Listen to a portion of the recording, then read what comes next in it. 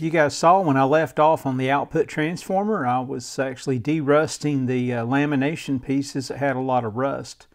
Anyway, eddy currents can be a problem, and you can see I went back kind of old school. I didn't use varnish, but I used a satin Krylon and recoated all the lamination pieces to create a thin layer of insulation.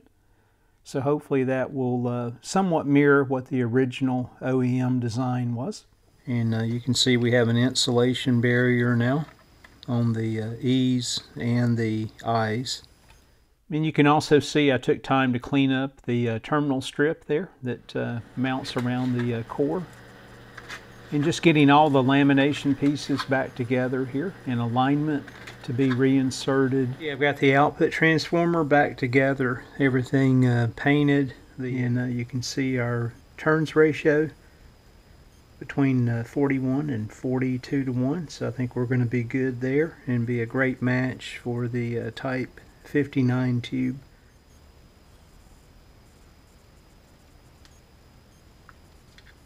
Now let's turn our attention over to the Field Coil, and let me just show you guys what I found and what steps I'm going to take to mitigate that issue. As you can see in the photos, the flange on the top side of the bobbin came loose, and all the windings tried to jump out at me, and I was concerned just with the age of the Field Coil that got this thing back together, I'd end up having a issue. So I just took time to go ahead and wind a new Field Coil and increase the DC resistance as well. If you look at this picture, you'll notice it shows 850 and stamped 3413. So just doing the math, it's 850 ohms, and that's very, very close to what I read. And that would come back to 3,413 feet of magnet wire. So it looks like a SWG wire gauge was used back in the day. So somewhere between 33 and 34 AWG wire today will meet our needs. And I'm going back with 34 AWG, and we'll increase the windings to try to fill up the entire bobbin. And hopefully we'll end up somewhere north of 800 and closer to 1,000 ohms.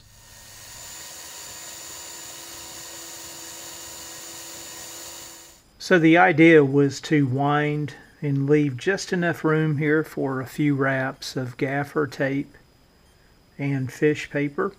And I was shooting for 800 to 1,000 ohms. Again, using 34 AWG wire, and that's really a sweet spot right there at 1K, 1,000 ohms. And that's actually a better match for the receiver, because I want to reduce the current and the DC voltage just a bit.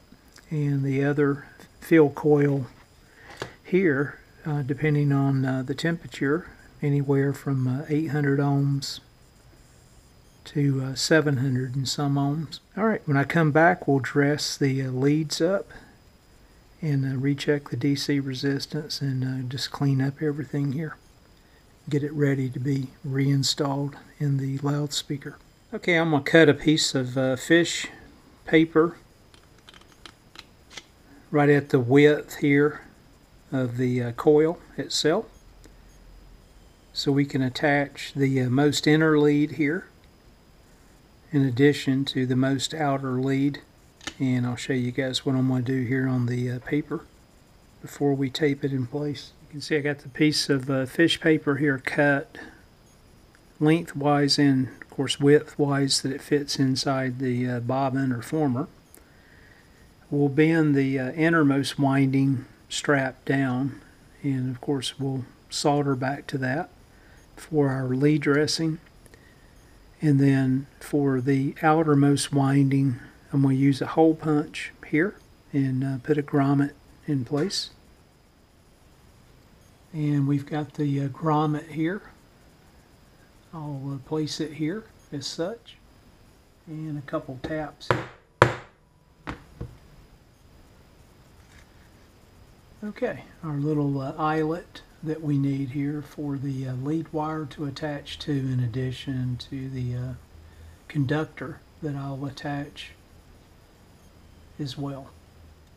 A little sanding here on both sides just to make sure we get a good solder to connection. Okay, I'll cut this off about right here and just go ahead and sand off the enamel coating. A couple more passes and another piece of tape here, just a few millimeters down from my original piece.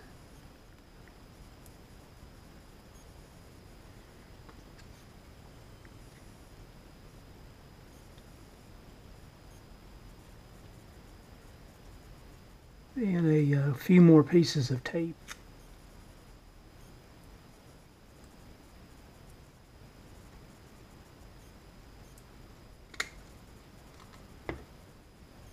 And the start winding soldered back to a nickel strip. Measures 0.1 millimeters thick, 4 millimeters wide, and 100 millimeters long. And you can see I'm using the 3M tape made for transformers. Let's get this thing soldered up here now and get the gaffer tape placed on and do some DC resistance checks. Put a little hook in the wire itself before placing it through the eyelet. And then I'm winding the 34 AWG around the solid wire here before soldering it in place. Let me get another piece of tape on this, and then we'll put some gaffer tape around the outside edge. And putting the finishing touch here on the tape. Alright, let's double check the DC resistance here just to make 100% certain we're still good.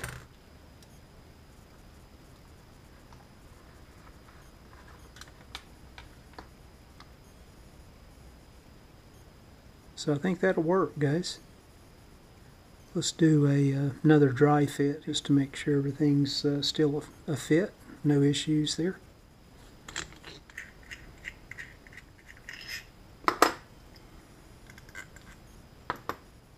And you can see I got the piece marked bottom here.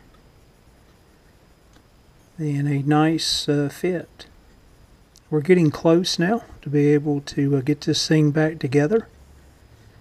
We'll continue this in the next installment. Thanks for watching.